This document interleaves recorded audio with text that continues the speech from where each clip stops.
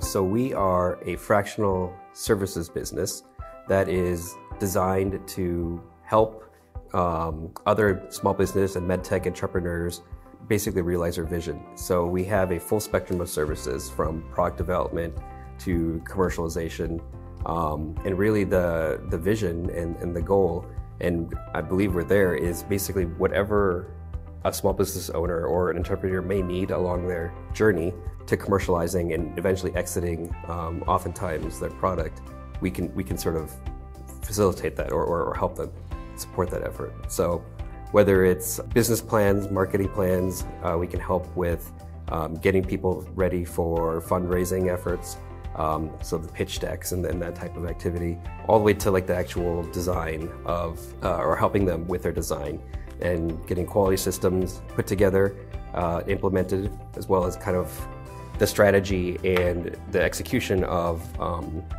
getting regulatory approval.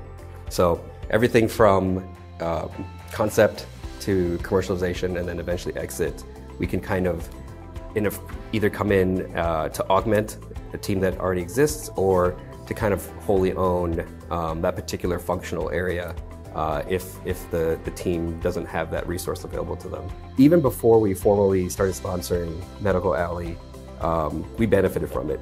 And so we are beneficiaries of the ecosystem being strong. We're beneficiaries of strong members of the ecosystem, like Medical Alley, continuing to be able to do what they do so well.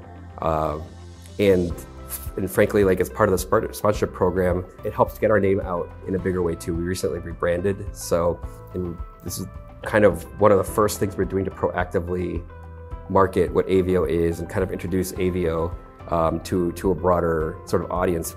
Everything we've done so far has been very organic through friends and family, and we're really ready to take the next step. So the partnership with Medical Alley is twofold. It's really to continue to contribute to what we already feel is a very robust ecosystem that we benefit from, and the second is to make sure that sort of Avio positions itself on a sort of a higher level to get our name out there. In general, I think it's great that you have world-class players, and not just within medical devices. You have in payer space, you have it in research, you have it in clinical, like basically across the entire gamut of healthcare, you have some of the largest and thought-leading groups and companies in the Twin Cities. That leads to everything from the development of talent, leadership, technology, all in one place.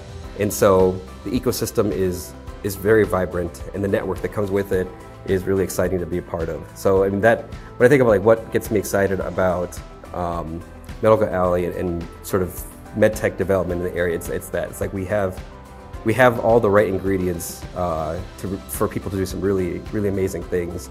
You don't have to look too far typically to find an expert or to find a resource or to find a partner. And if you have to, then there's a really powerful network to sort of help you get there too.